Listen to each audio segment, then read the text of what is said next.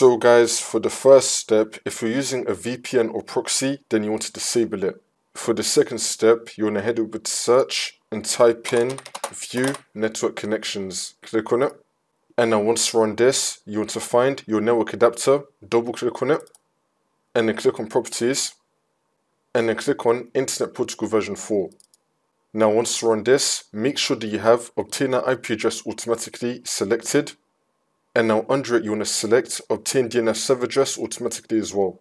So you just want to keep this on the default options and then click on OK. For the next step, you want to head over to search again and type in CMD. Now you want to run it as administrator. And then click on yes.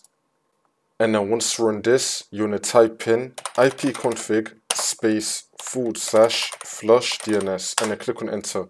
And now you want to type in netsh space winsock space reset and then click on enter again.